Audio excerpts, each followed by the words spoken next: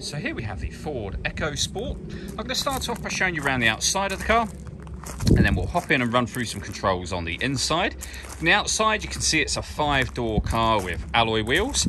Let's start off inside the boot, and then we'll work our way around the rest of the car from there. As we approach the back of the car, you can see we have reversing sensors, plenty of boot space as well, along with that 60/40 split folding rear seat should you wish to increase this space even further. Okay, so we're just going to work our way back round to the front of the car, and then we'll hop in and run through some controls on the inside. But now that we've done a full circle of it, you can see it's in excellent condition the whole way round. Just briefly before we climb in, I think it's well worth seeing the interior from this exterior point of view. There's plenty to run through on the dashboard, so let's hop in and we'll do that now. Okay, now that we're inside the car, we're going to start with the dials. On the left-hand side, we have the rev counter, and on the right-hand side, the speedometer. The fuel gauge is in the middle at the bottom, and above that, you can see the trip computer, which includes the total miles of this car. They are 26,689. You can change the information displayed there by pressing a button on the end of the indicator stalk for various bits of trip computer and fuel economy information. And above that, it will show you what gear this car is in. It's an automatic, and we're, of course, in park at the moment. If we back out to the steering wheel, we have cruise control on the right hand side, stereo and phone controls on the left hand side, including voice activation for the phone in the middle just here.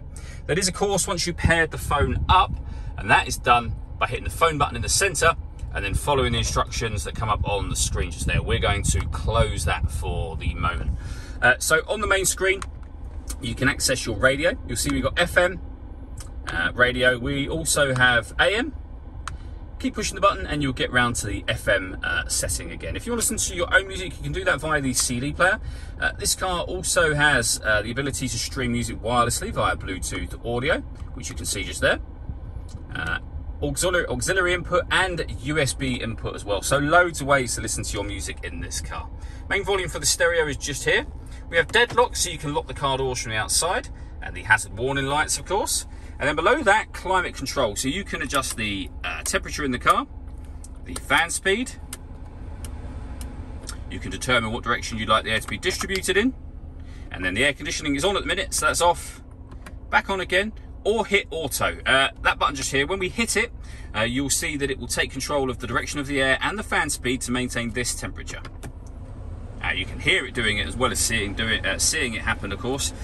Any manual adjustment will override auto straight away, and you can put it back on your own settings here. We then have the gear lever for the fully automatic gearbox. We have a 12-volt charging socket and the auxiliary and USB inputs I mentioned a moment ago.